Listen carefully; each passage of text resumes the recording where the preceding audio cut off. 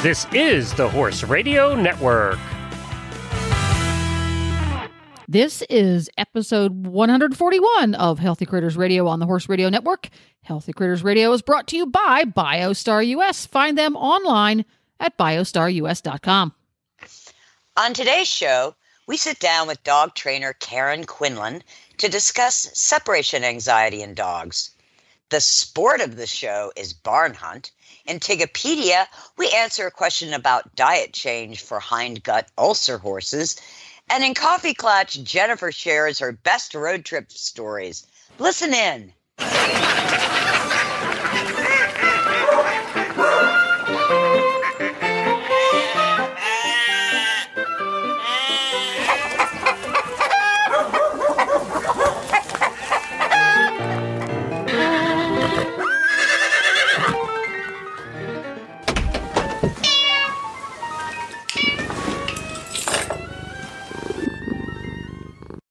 Hi, I'm Tigger.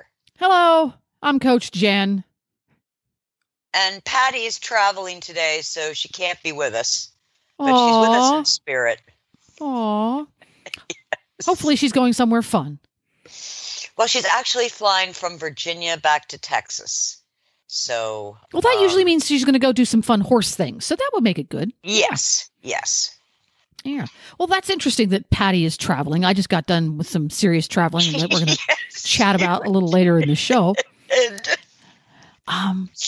So I had a question for Tigger because I was in charge of chit chat today. Therefore, Tigger gets quizzed. When we left on our epic road trip of 33 days, Jesus, we had many, many, many, many spreadsheets. It was planned and planned and planned. When you travel, in particular for extended periods of time, are you more prone to doing a lot of planning, or are you more the just wing it and see what happens sort? Both. Now you can't have both. Yes, you can. If I'm traveling like I do to Wellington, I wing it. Well, that's because it's the same trip every year, basically. You know, yeah. But if I'm going to like Alaska, it's planned. It's not in spreadsheets, but I know where I'm staying. I know how many days. I know I have a rental car. But that's my only planning is where I'm staying and a car, and of course airplane. Airplane. That's pretty much it. So you're a planner. Are you prone to the nothing going on interesting in my life next weekend? Let's take a quick trip to somewhere. I used to be, but with 8 dogs, 6 horses, and a farm, it's not possible. Just no more. So anybody out there who's thinking about, if you're thinking about purchasing a farm, I want to have my horse in my backyard. I want to have my own place instead of boarding. Think about that before you do. If you're one of those people who likes to do spontaneous travel. Yeah. Being a farm owner is not really conducive to spontaneous travel. No. There you go. So whenever you had spontaneous travel in your life, what were some of your go-tos? What were you prone to? You mean places? Yeah, places or things. Because Glenn and I, late in our life, we love spontaneous travel. It's not always been part of our life, but we love doing it when we can. We have a propensity to do spontaneous travel to do fill in the blank versus to go to a place. Like we don't want to go to Hawaii. We want to go climb a volcano. See the difference there? So I do. So where do you fall on that scale? Well, when I was younger, it was definitely, concerts and happenings and weekends of frivolity. In my more senior years, since I'm kind of grounded by the farm, I think if I was to plan to take a weekend, a relatively spontaneous weekend, it would be to be, either in the mountains or by the ocean and away from people. So from your point of view, what you want to go and do consists of being in that place physically and mentally where you are alone. Use my little air quotes. Yeah. To get away from the get away from the rat race and let your brain be quiet. We're going to be talking a little bit about that later in the show too. Yes. I like disconnecting. I don't get to do it enough, and I'm not disciplined enough to make myself do it at home. Mm-hmm. But I really do like not having a phone and internet, and I just it's a little bit troubling the first couple of hours because you're like, what am I missing? And I get this email, but then when that passes, I just feel so much more centered, and I get more in touch with what's important. Yeah. So if we flip that conversation around a little bit for our animals, dogs, cats, horses, etc., do you feel like, particularly animals that are competition animals, show dogs, show horses, show cats, there is such a thing. Show gerbils. Show gerbils. Do you think that type of disconnection where they're away from that lifestyle, because it's an intense lifestyle, can be beneficial? Do you think they need it? I don't know. Yes. Yeah? Yes. And what would 100%. it look like? Well, I think when you bring a horse back from a show, I mean, the horses always are glad to be home. And they, generally most people give the horse at least a day off after competing. And you can see that the horse in there mentally has just exhaled, taken a breath. Mm-hmm. Maybe they have more turnout time and just more time to rest and relax, and the same with the dogs. I think beings need an off switch, and our society and our culture is so plugged in now. Even dogs in our home, they're listening to the music that we play, the TV's on, the computer's going, we're on the phone. I mean, there's a lot of technology going on in a house. Mm-hmm. Interesting. So Thunder, the competition horse, has had a long, strenuous show season. But you hear this often in the horse world, that Thunder, the competition horse, does not enjoy turnout. He goes out and he gets turned out, and he paces the fence, and he runs and he fusses and he stomps at the gate until you bring him back in and put him in his stall. So it would be interesting to hear from people how they have solved the problem of, what do you do with the horse that doesn't want turnout as his break, as his disconnect? I think you have to isolate. You have to identify, why is he that way in turnout? Is it because he's by himself? Is he better if he had a little mini with him? Is he just so fit and athletic that he'll turn himself inside out if he's loose? Is it anxiety that he's not back in his stall, sort of stall separation anxiety? I think you have to find out why each individual horse doesn't like turnout, because they're designed to be in turnout. God made them to be in turnout. Well, I see in that respect, I disagree in that many, many breeds of horses have been bred for thousands of years to not thrive on turnout. And I think particularly a competition horse who's never experienced it, they were brought in as a 2 or 3 year old and they've lived in a stall ever since. That is not something that's part of their life, and to suddenly expect them to enjoy it just because it works for us, I think there needs to be some kind of, and again, we'll talk about this a little bit later in the show. You have to make steps towards that. You can't just turn them out and throw, I'll just put them out and put a mini with them. Well, that's probably not going to work. Maybe you should take them out into the paddock that they're not familiar with and hand walk them for 20 minutes 3 times a day. But I'm assuming they've already been in a paddock before but it's not always that way. So many times we make that assumption, and there's so many people who get a horse who never has been. There are lots and lots of horses whose life is very, very narrowly defined. One that's never been in a stall, and it's 10 years old, and it's gone to horse shows and trail rides. One that is 15 years old and has never seen a horse trailer.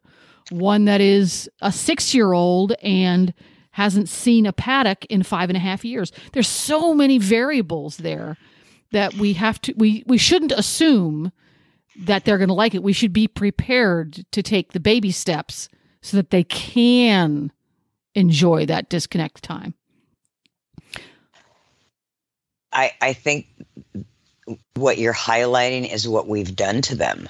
Oh yeah, it's what we've done to them, but it's done. It's not a case of, well, we shouldn't have, therefore we're going to pretend it didn't happen.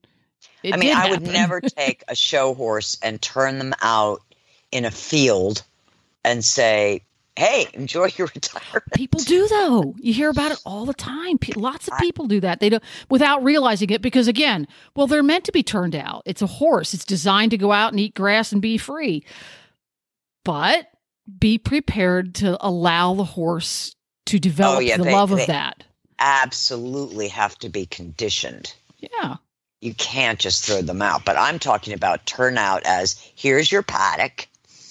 You go out in it every day. And now we're back from the show and you get to go out in it again. Yeah. Yeah. Because they generally, most show horses get maybe an hour of turnout, maybe 2 a day. Because we know that their health suffers when they're confined to a stall for 23 hours a day. That's not a healthy thing. They either need to, when they're not ridden, they need to be out, hand walking, hand grazing, turned out on the walker, moving. It's the moving part. Yeah. Yeah. Yeah, I need to do more of that too. Me too. Get me on a horse walker. There we go. I need a hot walker. There we go. Well, speaking of moving around, why don't we get a hold of Hedwig and see where she's moving?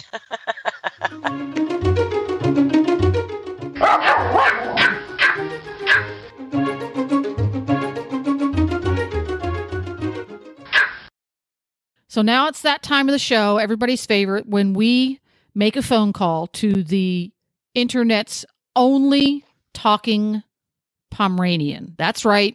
She's a talking Pomeranian, and her name is Hedwig. Hello? Well, Hedwig, we have an important question for you today. Ready? Ready. You often speak about your siblings. You have quite a few now. Many? And you'll often hear human beings who have lots of siblings talk about how nice it is to have lots and lots of brothers and sisters because you're never alone. Do you enjoy having an extra large family of siblings now, or do you find yourself craving some alone time? That is a very interesting question. I think what I would point to in my experience as a puppy mill dog is that dogs have been the only good thing in my life. So I am very happy to have a home with many nice dogs, and we like to pad around, but we also divide up in little pairs. So I still spend the majority of my time with my sister, Christabel. And then Peas Blossom, Mustard Seed, and the ridiculous Goblin tend to spend more time together, although lately Mustard Seed has been hanging with me and the Belle. And Peas Blossom and the Goblin have been hanging out quite a bit. So, we always have our little cliques and our friendships, and we can move around. Now, I like to have a big family. You like to have a big family. Do you feel like your human servant has a sufficiently large family to keep her company? Well, let's just be grateful there's only one of those, huh? Do you think your human servant would benefit from having additional humans around? Do you think she's got plenty? Oh no, she's fine. She does better more on her own. Yes, she's not really sociable. She was just discussing with the chiropractor how she wishes that COVID life would never revert to the old version. She never wants to leave her house again. And she's got lots of viral reasons lined up for after COVID. There we go.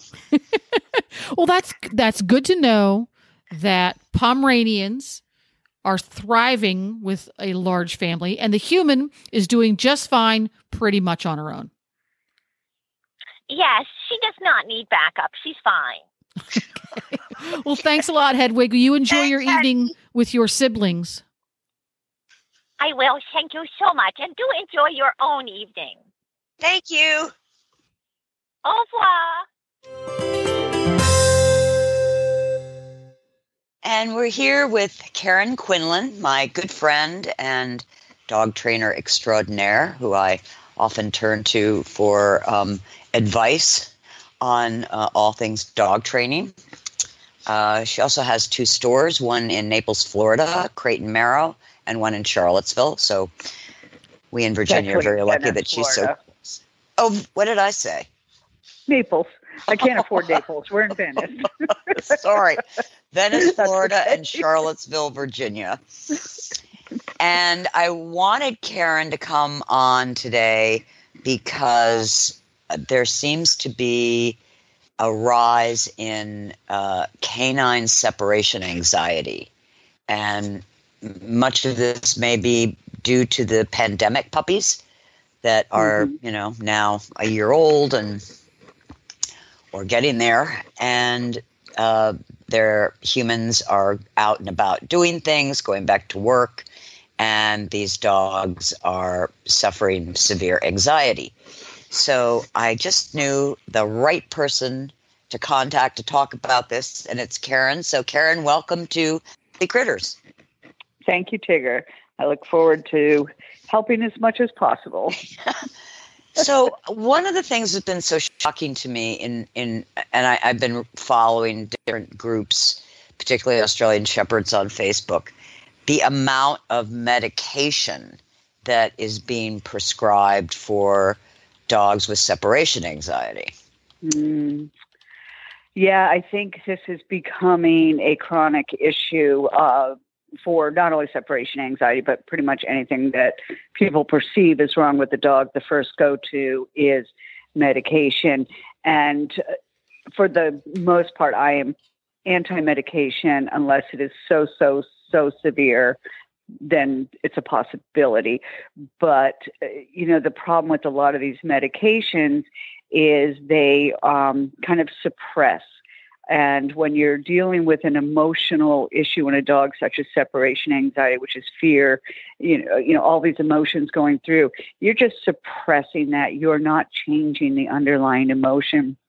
And if we can't change the underlying emotion because our dog's brains are numb from these medications, nothing's going to change. Sometimes I've seen behaviors get worse because we don't know how these drugs really affect a dog's mind. Dogs were never, ever, ever, ever, ever meant to be on drugs, in my humble opinion. You're talking about anxiety drugs. Anxiety drugs, yes, yeah. Well, and they're kind of all one and the same. There's the Prozac. Sometimes they'll do that, which has been, Prozac really, really messes with them. Sometimes and this is crazy because I had a client come in whose dog was put on Xanax, and I thought, oh, Lord. So we're going to try to work with this, but the vet told her the dog wouldn't get addicted. And I thought, oh my God, this is the most addictive drug on the face of the planet. And the vet didn't think the dog would get addicted. So now we have to there's always a fallout when you're using drugs. And again, if you're just trying to make the behavior stop through a drug, it will never completely stop and has the potential to become much, much worse. So the destruction that people are reporting, ripping up things and tearing at things while their humans are gone. And I read a lot that the solution for some of these dogs is to crate them where they still get anxious. They just can't destroy everything. Sure. Well, and first we need to break down what type of destruction. Dr. Ian Dunbar, one of my favorites. I don't know if you're familiar with him. He's a vet and a behaviorist. And what he used to call it, 90% of the time, was what he would refer to as separation fun. So if your dog's merely chewing up pillows and shredding stuff, that's just, hey, I'm bored. This is a good way to entertain myself. The true severe separation anxiety is ripping at doors, windows, ripping screens, that kind of stuff. So first you have to determine what truly is going on here. Because, particularly a young dog thinks nothing of, I had a dog tear apart a couch once. He wasn't stressed. I think he was just thought, well, this could be fun. So, you have to break it down. You have to really, truly understand what's going on. And, if you've been home for a year because of the pandemic and you could play with your dog and you could redirect them and entertain them, and now you're gone all day, the dog will find its own way to entertain himself. So break that down and find out what's really going on. Is this true separation anxiety or is it separation fun? So there's your first step. Okay.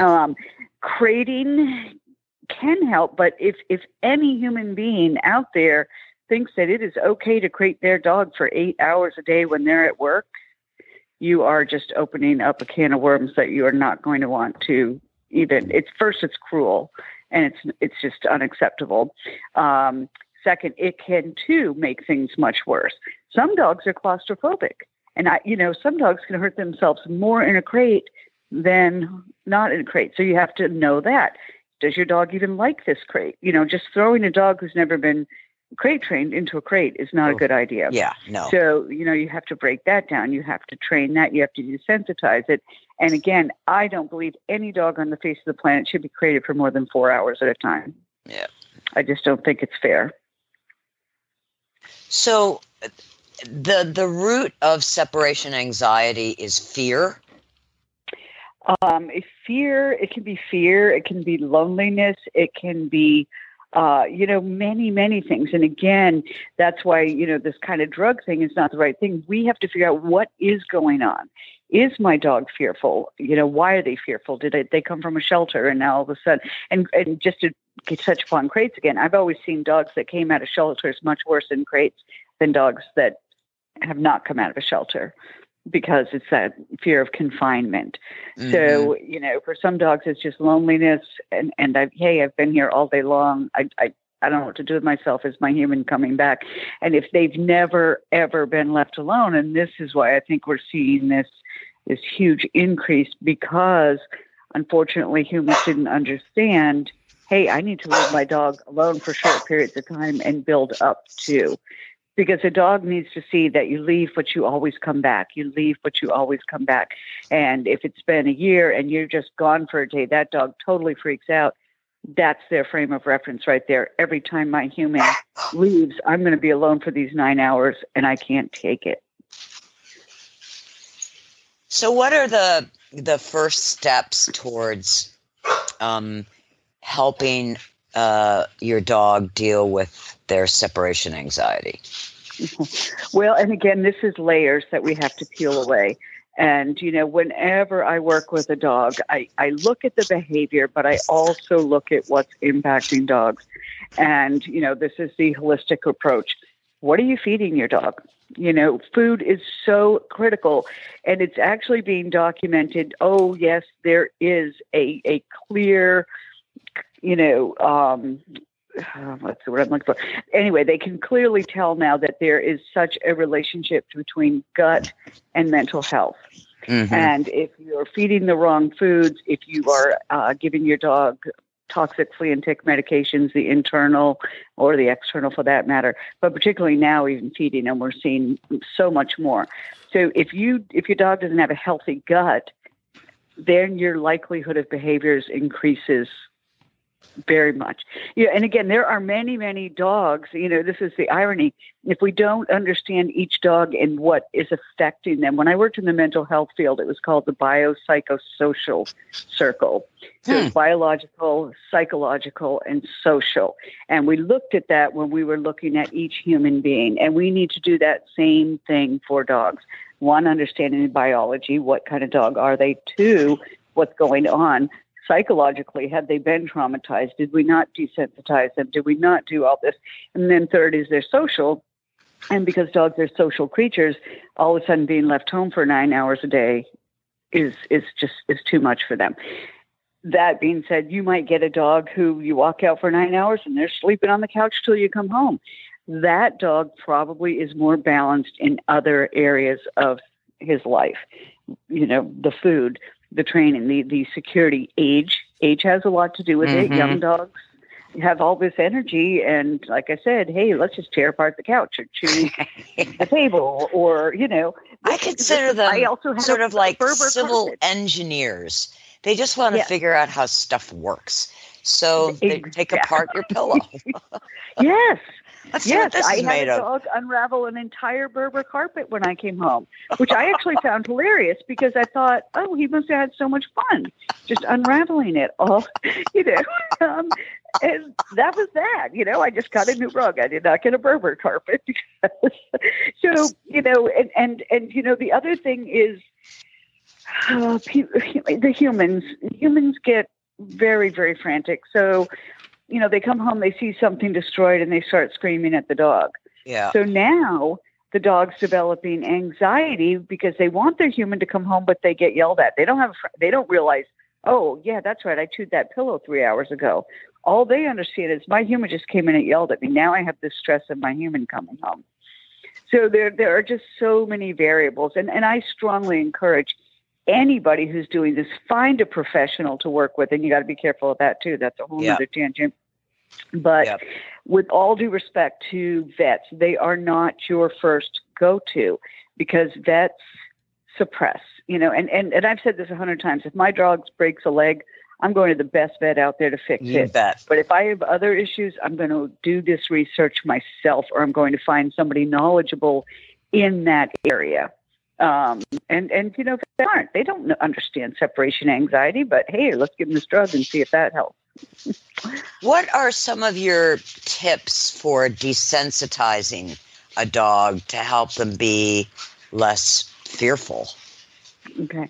So there are a lot of things. And the first thing, and again, at some, we may even be beyond this with some dogs, but initially, and this can be daunting, but you've got to be able to put this work in.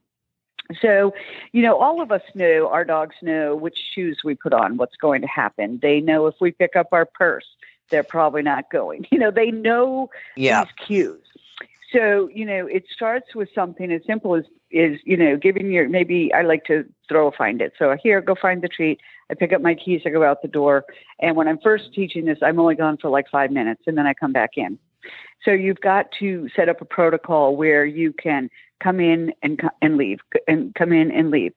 Playing classical music is very, very calming for them. Some people put on Animal Planet. My dogs don't watch TV, but they like the music. One of my very favorite things is a licky mat. Are you familiar with licky mats? I am. I love licky mats. And they have one that's actually called the Soother. So the only, what I tell people, what's the behavior? The only time your dog gets licky mat is when you're gone. If it's done correctly, you can't give bones and stuff like that because you've got to supervise them if they're chewing bones. But a licky mat, I like those, and I like to do like cream cheese or something that's really sticky and keeps them entertained for a while. And, eventually, if done right, the dog's like, are you going to leave? I might like my licky mat. So, hey, get out of here and give me my licky mat. Get out of here. Exactly. So, these kinds of things, but it's that slow desensitization, and again, because dogs are so aware, if you pick up your keys, they immediately go into panic. So sometimes just pick up your keys and walk around the house because it's all about association for them. So certain things, a very specific, and I often joke because when I leave my house, I look at my dogs and I say, be good. They don't even get off the couch. They know they're not going. They know, and if all else fails, get another dog. I always say that because then they'll have some company. Yep. And if you cannot be home, then you either owe it to your dog to, one, get them a mate, have a dog walker come in, 3, have a pet sitter. You can get pet sitters to come in for $10 an hour. And if they sit with your dog for 2 hours of that time, you've cut back on some of that. Get somebody really good who's going to come in and take that dog out for a nice long hike or something.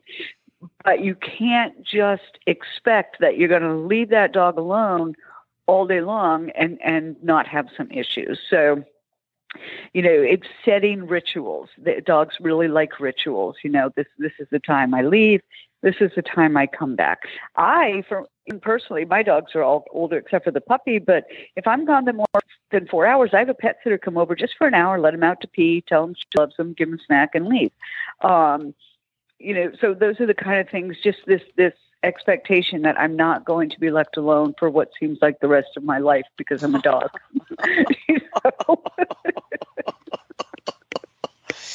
Do you think that socialization early on as a puppy has anything to do with the level of anxiety, or is that unrelated? I think it's somewhat unrelated, and that's what's going on this whole other thing, because that's the other thing that unfortunately humans get wrong is socialization. And now I see so many other problems because, I got to get my puppy out, and everybody they see has to touch them and love on them, and every dog they see they have to say hi to. And now you get these dogs who are extremely reactive because they don't want to see people, they don't want to see dogs, and they just want to be left alone. It's interesting. So, when we talk about socialization, yes, your dog should be socialized, but that simply means exposure. It means taking your dog out for a walk, letting them see people, see other dogs, but not going up and playing with everybody they see. So it's and I got this, as a trainer, I got all the calls. Oh, my dog's so misbehaved because we didn't get him socialized due to the pandemic. And I think to myself, well, no, your dog's misbehaved because you probably didn't do anything with it for 9 months. And now it's an adolescent. Yes. So, the reality is for 90% of dogs out there, the only thing they really need is their human. You're their safety net. You are the one who will teach them they will be safe. And unfortunately, we don't do that. We just don't understand, and I often say this in my household. I have 4 dogs, but I'll tell you what, they don't care so much about each other, but if mom comes home, they're all vying for attention. Yeah. They want me because I kind of set the rules. I set the boundary. I give the treats. These kinds of things. But I also, teach them, hey, I don't want to be jumped on, and I don't want you playing living room agility, which I have a little bit of that going on right now with a puppy. Yes. I expect you to wait. So, and that's the other thing, when we're talking about calming the mind, if we are not doing simple exercises on a daily basis, that's calming the dog's mind, whether it's puzzles or licky mats or playing the find it game where you hide treats everywhere and then let them go find them. There's so many things involved in, rather than just say, separation anxiety drugs. No, let's look at this.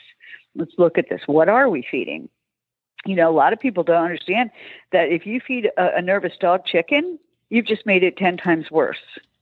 Because that's a heating food, and it's a nervous animal, and it's inflammatory, and all of these things. And again, is your dog destroying things and eating things because there's a gut imbalance? Maybe it has something to do with separation anxiety. Maybe they're trying to heal their gut, which is that eating of inanimate objects usually. So there's so many things, Tigger, that I could just go on and on and on and on with. I have a theory, and I don't think it applies across the board.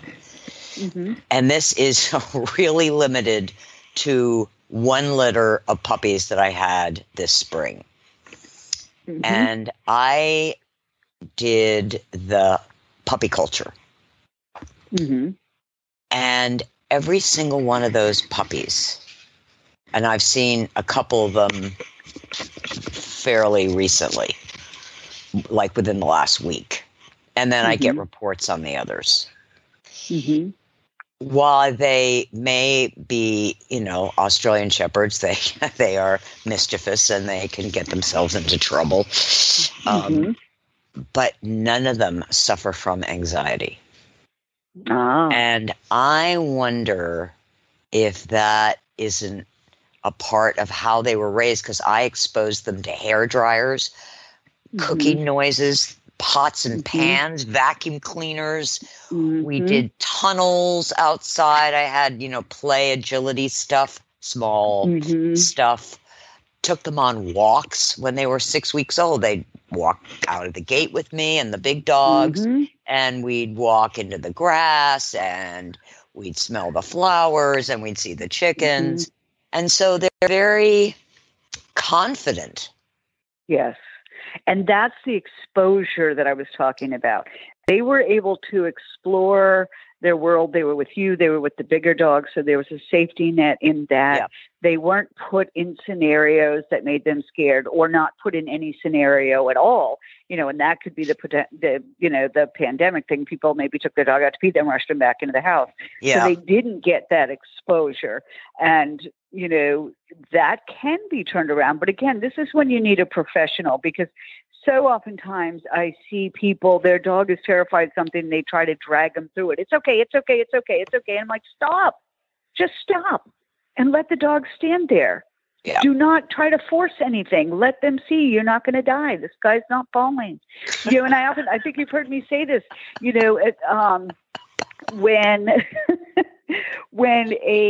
when you have a litter of puppies, and you probably saw this, Tigger, and didn't even realize it, or maybe you did, maybe you know.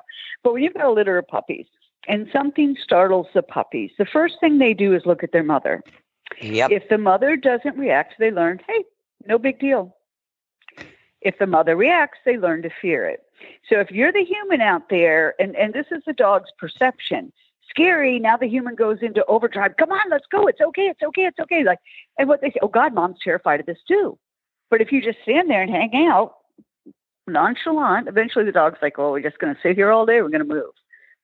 Because they saw that, again, nothing horrible happened. So what you did was fantastic. You provided that exposure, and they also had, the huge benefit of some really balanced adult dogs. And I'll tell you what, no matter how good I am, I'm never going to be as good a teacher as an adult balanced dog. Yep. Yeah, that's so true. And one thing I really learned in the experience, I learned a lot, but one thing that really struck me was how Mom disciplined the kids. And I went, yeah, that's the thing, is that when we get into the nagging mode, mamas don't nag. They just say, no biting. Right. End of conversation. End of conversation. Yes. Well, and you're so correct. And this is funny because I, now that I'm in Florida, I have older people in my class. And I was in class one day, and, everything the husbands, because now we get the husbands and the wife who've lived together for 40 years and really don't like each other. And so everything the husband did, 4 of the wives are going, no, you didn't do that right. And try this. And finally I said, okay, everybody needs to stop. And I said to the husbands, I said, how are you feeling right now with all this nagging going on? And they all laughed. And I said, how do you think your dog feels? Yep. Okay. Because at least you can understand what your wife is saying. And the wives realized, yeah, we're kind of nagging. I said, now put yourself in your dog's position, who doesn't even know what you want. They just hear blah, blah, blah, blah, blah, and all this pressure put on them, and the screaming. And people scream. People scream at dogs. And it never does anything. The only time you ever scream at a dog is if they're in severe danger.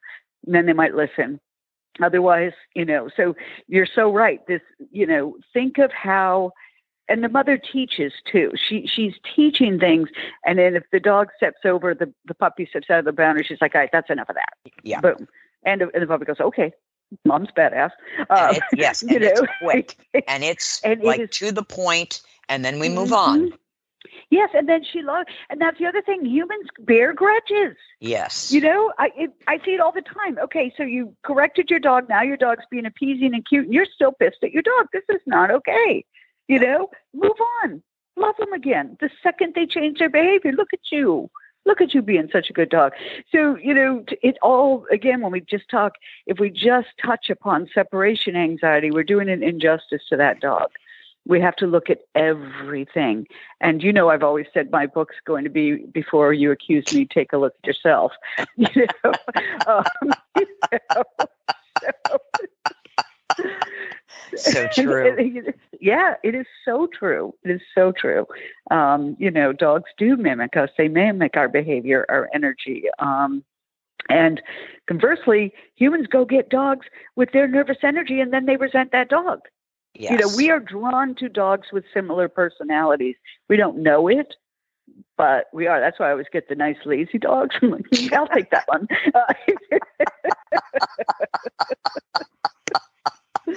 Yeah, I can't make the same claim.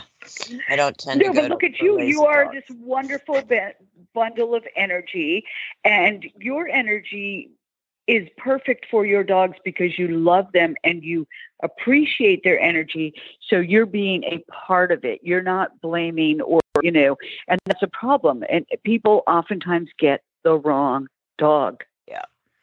Okay. And Aussies are smart and they like to do things, but they also have to be taught how to not do anything. They absolutely do. And then, and they're happy to learn that because yes. They like to chill out. They're good at chilling out. Yes. Yes. But what makes them so, what I love about them is that when you get up and you're ready to do something, they are like blasted out of a rock. And they're like, okay, let's go. They've just been sound asleep for 2 hours. Yes. And other dogs might be, I got to get up and I need a drink of water and okay, let's go. But they're like rocket ships. They're like, okay, it's time to go. Let's go. It's amazing to me they can go from 0 to 60 that quickly. Yes. Yeah. But you've also done the good job of showing 0 to 60. Now shut it back down to 0. Yeah. Oh, it's a requirement. It absolutely is. And a lot of people don't understand that. They're like, I got to exhaust this dog. This dog's hyper. It's making me crazy. So I'm going to throw a ball for 3 hours. Oh. Okay, well, created a prey-driven neurotic nut. Exactly. In a nutshell. Yeah, you don't want them that fit. No, that's the thing. You don't. Have you ever done barn hunt? We're going to get into that later in our podcast today. But do you know much about barn hunt? I've done some. I didn't do it with the rats, but we did like sheepskin or sheep's wool and that kind of stuff to start. I just freaked out a little bit about the rats, so I maybe didn't attend those sessions, but I love it. And scent work. Oh, I can't think of. Well, you are great thing. with scent work. You taught me so much about scent work, and I did it with the puppies. Yes. Yes. And there's your calming of your mind right there. Yep. You're calming the mind. You are working the mind. And I'll tell you what, if you want your dog to be tired, you do a combination of both. And it takes half the time and they're twice as tired. Yes, for you sure. Got to work that mind. It's not that mindless, like we said, chasing, but and you know, my dog Pokey, and he's one who would have just killed himself fetching a ball. So I knew, this is not good. He was obsessed. So what I started doing with him, and I recommend this for anybody, if your dog really loves the ball, you throw it twice, then you put him in a downstay. And when in Virginia, all the woods, I would put him in a downstay. I'd go hide that ball, and I'd come back, and I'd say, okay, find it. And he would go on this marvelous hunt. You would see his tail just twirling. He wasn't racing because he had to sniff. Right. And he would find that ball, and he loved that just as much. And there was the quieting and working of the mind. So those kinds of things, put a few treats in some boxes and line them up and let them go find which box the treats in. It doesn't have to be complicated. You don't have to be a champion show person. You just have to be willing to set up some things that can challenge your dog's mind. And the Find It game is one of the easiest ways to do that. Oh yeah, I use it all the time. Are you kidding? Me too. Yep. I mean, one of my favorites is when I've had enough and I take a handful of treats and I throw them out in the yard. I say, go find it. And I shut the door. You know? That's a good one. I haven't tried that. Oh, you've got to, because they're foraging, and this creates the foraging and the scavenging, which is such a primal instinct in all of them, because they still share 98% of DNA with the wolf. Yeah. So you are just providing this in a domesticated manner. Here, I'm going to throw some treats out in the yard. Go forage. They love it. Well, so if our listeners out there are needing some advice from Karen, she does Zoom calls, help with behavior training, teaching some scent games, wanting to deal with anxiety and kind of focus on what the real issue is. She has a website. It's pawsabilitiesdogtraining.com, and it's in our show notes. So be sure to contact her. And Karen, thank you so much. I always love talking to you. I always learn something. And I always learn things from you as well. I mean, it's such a wonderfully mutual, beneficial relationship. Yes, it is. So thanks, Karen.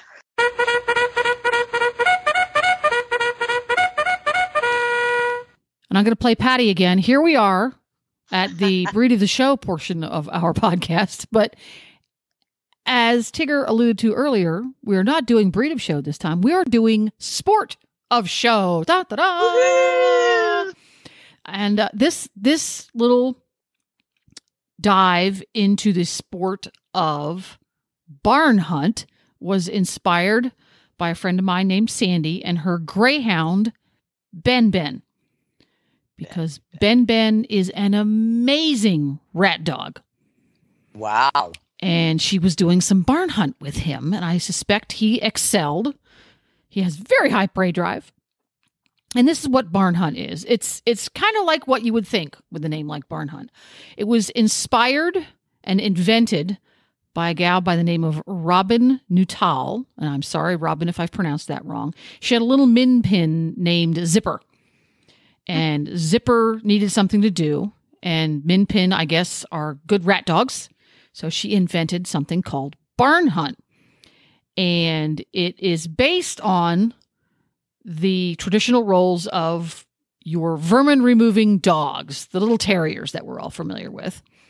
And the idea is it should test the horse's speed, agility. Not the horse, the dog. The dog. Did I say horse? Yeah. Shame on me. Wow, barn hunt for horses. That could get interesting. I was thinking the same thing. Yeah.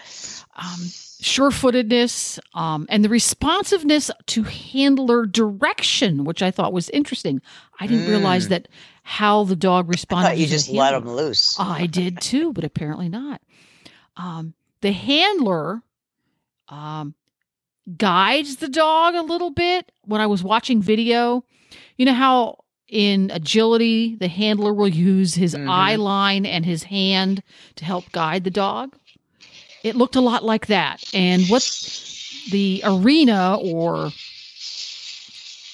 corral or whatever that they're working in is basically a small round pen looking thing full of random bales of straw. Some of them are broken, some of them are stacked. It's just, imagine a really, really messy hayloft. That's what it looks like. So they go in there and do that. There is no collar or leash on the dog. He must work independent in that regard. And the dog is to find a rat in this hayloft. And the rat is safely contained inside of a special rat tube so that the dog can't actually catch the rat. But the dog has to signal to the handler that he has found the rat. And the funny part is, depending on the level of competition, there are a number of tubes that smell like rat, but there's no rat inside. And the handler has to be able to tell the difference when he sees his dog, because the tubes are to be hidden in such a way so that when the dog finds the tube, the handler can't see the tube. He can only see the dog. So by watching his or her dog, the handler needs to be able to say, oh, he's found a tube, but that tube doesn't actually have a rat in it. And the handler will call the dog off and ask him to continue to hunt. Or he will observe the dog and he will say, there's a rat in that one, at which time the handler says to the judge, there's a rat in there. And then they get a score accordingly. If they guess wrong, their score isn't as good, which I thought was really kind of cool. That's really cool. Do they change where the rat is for every different dog?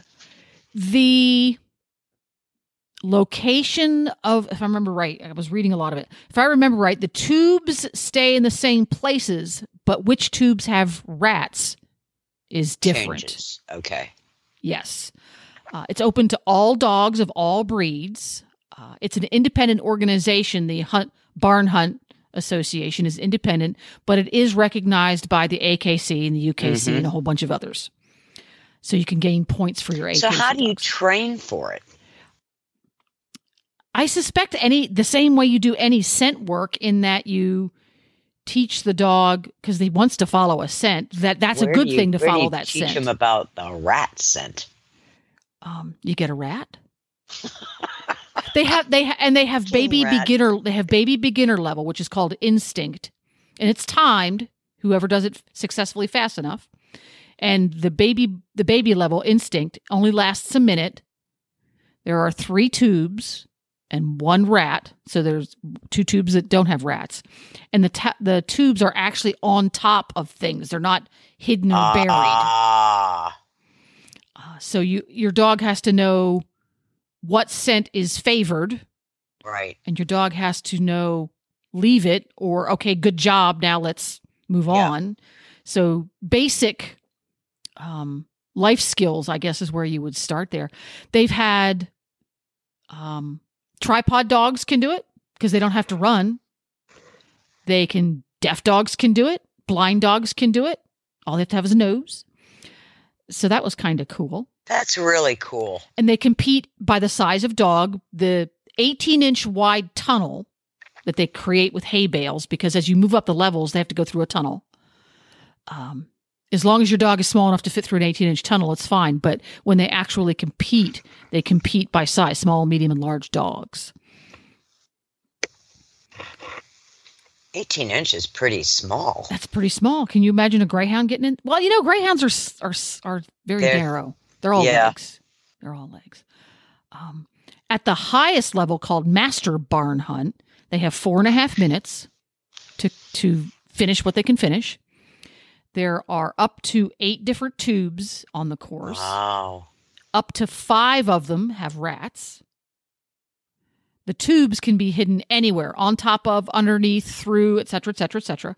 And there must be a tunnel aspect to the course. And the tunnel can be up to 25 feet long. Wow. Yeah. So obviously they have to have breaks in the tunnel where the handler can see the dog. But that was kind of cool.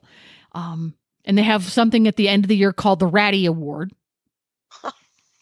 Because they award that to the handler who has positively impacted the sport, which I thought was kind of fun. So that's what Barn Hunt is. I want to try Barn Hunt, but I don't have a dog right now. I want to try Barn Hunt too. Yes, I think that at least one of your Aussies should try Barn Hunt. Absolutely. A couple of them are very good centers. Yeah. When I watched a little video before we got started this evening, and the first dog they showed on a video was a Italian Greyhound. Oh, wow. Yeah, and it was seriously wound up. I bet. As if an Italian Greyhound needs an excuse to get wound up, but it was pretty cool.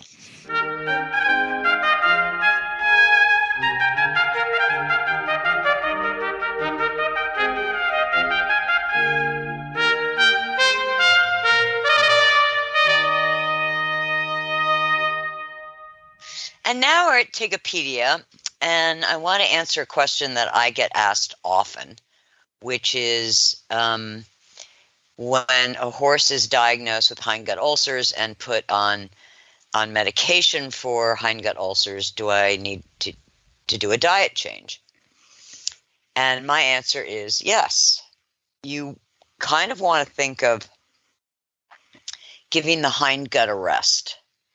And what that means is changing from giving flakes of hay, because they're stemmy, they've got a lot of lignin in them. They can be a little harder to digest, and substitute with chopped hay, chaff hay, soaked hay cubes. It doesn't mean eliminating hay flakes entirely, but if your horse, say, gets 6 flakes of hay a day, you might want to reduce it to 2 or 3 and substitute with Triple Crown has a very nice safe starch. I love chaff hay, which is a fermented alfalfa. But it just gives the hindgut a rest. They can have as much pasture as they want. You don't really have to change the grain, but reducing the amount of stemmy hay in a 30-day period can make an enormous difference just in a couple of days. And the other thing that I really like to help with the inflammation of hindgut ulcers is hemp seed oil. Not hemp oil, hemp seed oil. Hemp seed oil contains gamma-linoleic acid, known as GLA. And GLA is used by the body to regulate the prostaglandins.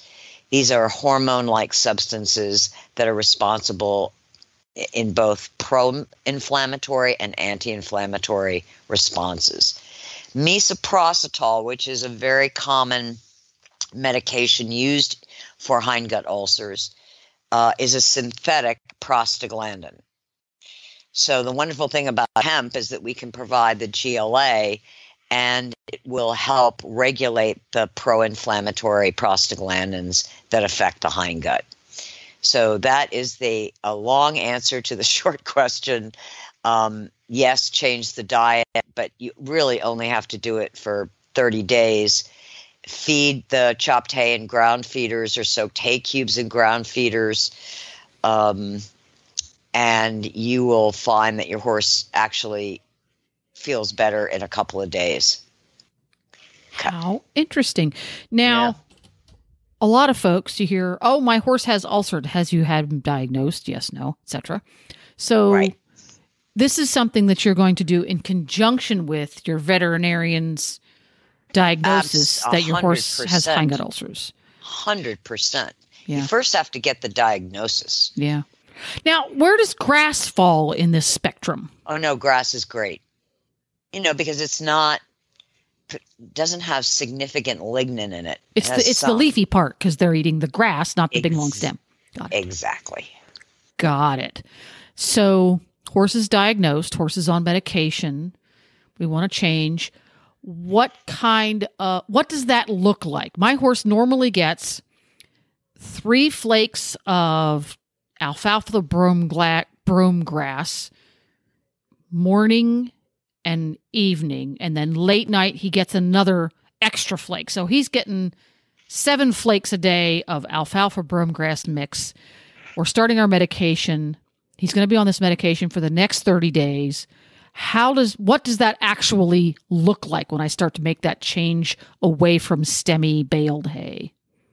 So you're going to be filling that ground feeder very generously, and you're probably going to do it depending on the turnout time. If there's no turnout time, the horse is in the stall the entire 24 hours or 23 hours when he's not being, the 1 hour he's being ridden, then you would want to give it with breakfast, then you'd want to give it at noon, then you'd want to give it in the afternoon, then you'd want to give it at dinner. And then, maybe you want to give a flake, at least 2 flakes, maybe 3 flakes at night check, because you've got to get him through that 10 hours till breakfast. Right. Does soaking regular long-stemmed hay have any effect on those lignins? It does not. So it makes it squishier and softer to our hands, but from the digestive point of view, it doesn't make it's still got a ton of lignin. You have to chop it. Got it. Interesting. Didn't know those things. Well, you always learn something with Tigipedia. Thanks. So in Coffee Klatch today, we thought it would be fun to hear about troubles with Jennifer and Glenn on their 33-day road trip. And Jennifer is going to share with us some memorable moments of on the road again. I feel like I should put a little musical bumper in there. Absolutely. Yes, we did. This has been on Glenn's to-do list for years. And we finally made it happen. It was supposed to be a 35-day trip. It got knocked down a little bit to 33 days. But we survived it. Our horses survived it. And our listeners survived it. And what we did is we packed ourselves up in our pickup truck in our little 24-foot long travel trailer camper. And we headed up through the middle of the country we went from Florida to Alabama to Tennessee to Michigan, to Ohio again, Pennsylvania, Virginia, North Carolina, and then Florida again, I think is how it went. And we just stopped at various and sundry listeners' farms. We were invited. Thank you very much. We didn't just stop in and spend a night or two at each one. And we'd have little get-togethers and meet listeners. And lots of folks had lots of lovely things to say about Healthy Critters Radio. Oh, because we ask everybody what shows they listen to. And of course, Healthy Critters was in there. And Tigipedia and Critter Nutrition, they love your factoids. Everybody loves your factoids. So there you go. Great. Like the one we just did, for example. And Hedwig, as you might have guessed, is polarizing. Yes. You either love Hedwig or you hate her. So yes. There you go. And I think Hedwig would be happy about that. Yeah, I think she'd be very pleased. Yes. So that's what the road trip was.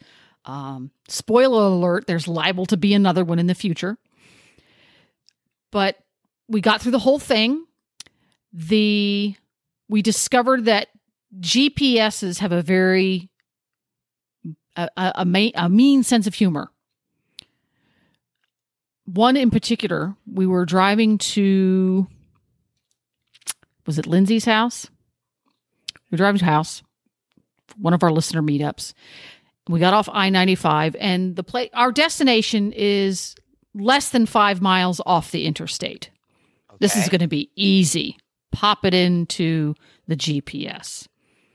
Driving along, make a right on this street, making a right on the street. Sign looming ahead.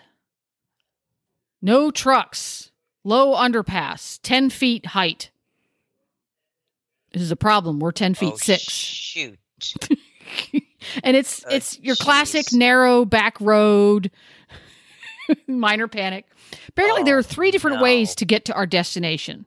The GPS had to pick the one with the 10-foot underpass. Oh, so what did you do? Luckily for us, as soon as the sign came into view, before we got any further, we saw an abandoned warehouse that we went in and turned around. And from the looks of it, a lot of people were turning around at that abandoned warehouse. So if it weren't for that, it would have been a long afternoon. Wow. So that was kind of interesting. That was actually the only one of those we came across. We were really expecting to have a lot of spots where we couldn't go through, but we were paying very, very close attention to the underpass signs because we didn't want to take our air conditioner off the top. Yes. What else? I don't know if you're familiar with this urban legend about waffle houses. If you want to experience a breakfast time fist fight, you go to a Waffle House. Really? Yeah, that's a thing. I've eaten at a lot of Waffle Houses over time. There you go. But I never eat breakfast there, only dinner. See, that's the trick. It has to be breakfast time, Waffle House. Ah, boy, I've missed this. This. Look at what's missing from my life. See, these things you need to do. Well, we got to experience the Waffle House effect on our trip early on. We pulled into a fuel station, and it was a very, very busy fuel station. Every pump had at least 2 cars. Oh boy! It had a very odd setup with access roads, and it was right up against a 4-lane surface road. It was kind of a mess. And as we pulled in to fill up our diesel, we don't have a lot of choice which pump we use because we're the diesel. No. Glenn's just standing there holding the trigger open there, and it's going and it's going and it's going. And I'm watching a U-Haul truck with a car being towed. Oh, those are tricky. Out. It just pulled off the access road. It's sitting in line, waiting patiently. And the poor woman, you can imagine, you're hauling your life and your car in a U-Haul. You're stressed, guaranteed. Yes. Big time. Big time. And she's just sitting there waiting and waiting and waiting. She's waiting for a good 10 minutes because the place is full. And as she's waiting there, the car she's towing is still on the access road. Oh boy. And the U-Haul is in the entrance part, the little driveway part.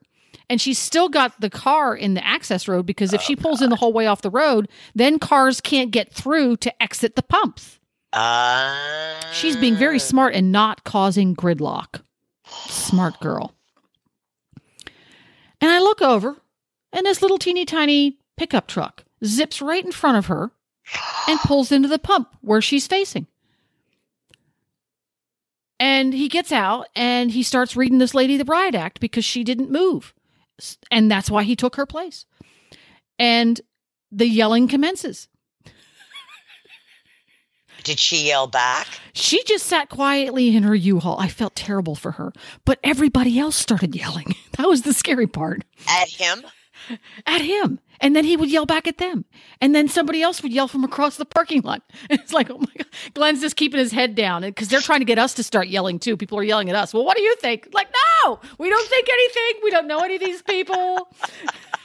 I see nothing. I know nothing. I see nothing. So we got to experience the Waffle House effect. That was kind of fun. Wow. Yeah. And I didn't think about it. And then as this whole thing dissipated and we get to leave, as I'm leaving, gridlock, because people are trying to get in, I literally can't leave. My trailer is now in the area where people need to drive through to leave the pumps because I'm trying to leave and somebody coming in refuses to move because they want to get to a pump that's being covered up by somebody else. So we sit there for 4 or 5 minutes and I finally inch my way out. Things start to move again. And way off 6 or 8 car lengths down the access road that I need to take to get to the interstate again, there's some guy sitting in there in this old beater of a car. It was like 1989 K car or something. Just nasty looking. And he's just sitting there. He's just sitting still. He has it in park. He doesn't even have it in gear. Just laughing at the gridlock at the gas station. Just laughing. Yeah, that was good. You know, I learned with hauling horse trailers that when I was going to get gas, it was going to be at a truck stop. We try to use a Pilot or a Love's or something like that when we can because they're just larger. Yep. Makes such a difference.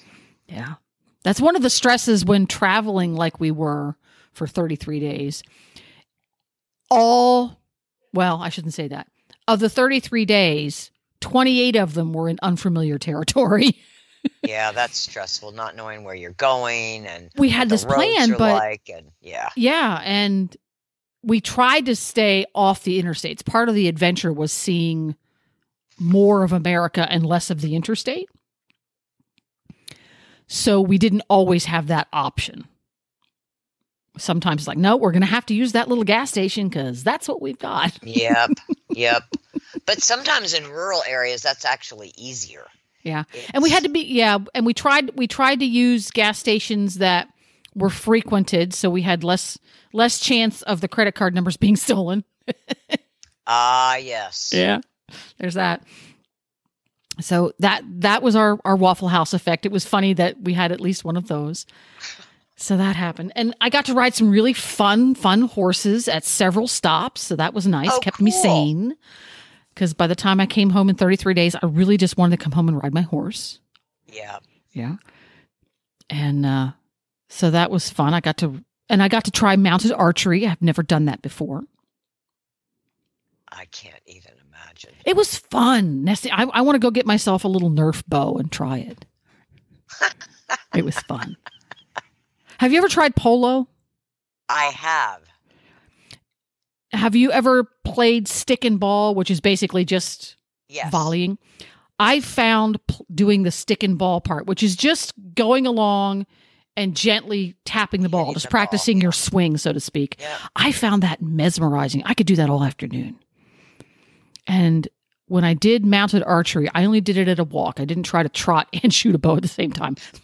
That would be folly. Same thing, though. It was almost mesmerizing to walk along, and I found myself counting strides. You're probably not supposed to. 3, 2, 1, shoot. It was just mesmerizing. So if you ever have the opportunity, give it a go. I just don't see me in archery. I did archery as a kid, and I was actually quite good at it, but I just don't see myself doing archery on a horse now. Maybe at a standstill, not even at a walk, at a halt. That might work. Well, in full disclosure, I was being led. Now that would work. This was an extremely experienced mounted archery horse who does a lot of mounted archery lessons with clueless mounted archery students like me. Well, that would be kind of cool. It was really neat. And the horse is very experienced. He knew exactly what was going on. He knew the deal. So he just would walk along in a straight line. And if he felt me getting my balance a little bit off, he'd stop. He knew the whole deal of it. And it was really fun because there was no pressure. There was no adrenaline, just walking along, hitting the target, walking along, hitting the target. And then when we were all finished, Lindsay hopped up on the horse and went galloping around and, looked like a Mongol. Yeah, it was pretty cool. So that was kind of fun. And when's the next trip? We don't know yet, but Glenn is already in his little brain working on plans for the next one. The goal in the long term when we started this big adventure was to do the East Coast, the middle of the country, and the West Coast. Because, you have to divide it into thirds, I suppose. Yeah. How that will pan out going forward, not exactly sure. Maybe we'll end up doing the South and then the North, go along through Texas and, New Mexico like that. And then do a separate one through Seattle and Colorado and like that. That's a huge trip. Yeah, who knows? And that's the hard part is getting there because everything is so spread out. And one of the things that we wanted to do when we started this whole thing out is to use a horse trailer, a living quarters horse trailer instead of a camper. The problem being that a living quarters horse trailer is pretty big and it won't fit in our driveway. So we're going to see if we can't make that happen somehow. We're going to have a friend who has a larger gooseneck come over and see how it goes pulling into our driveway and see how big a trailer we can fit in comfortably. So you can take your horses? I still don't want to take the horses, partly because... So why do you need a horse trailer? Because then we have a living quarters horse trailer so that when we want to go camping with our horses, we can. We would occasionally like to go camping with the horses. And also when we're not camping with the horses, it would be dual purpose. You just use the living quarters instead of we wouldn't have the travel trailer anymore. We just have that. Gotcha. Because when the horses aren't in it, those stalls can just become one giant recording studio. True. So that's something that it's on the dry erase board right now. So who knows? So if you're someone listening who owns a horse trailer manufacturing company and you would like to talk to us about how you could sponsor Horse Radio Network Roadshow 2.0, Just give us a call, Jennifer at horseradionetwork.com. Just saying.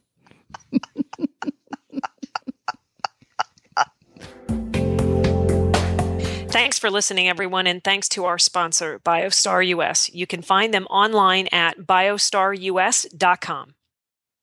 Get the Horse Radio Network phone app on iOS or Android by searching for Horse Radio Network in the App Store. It's free and easy to use.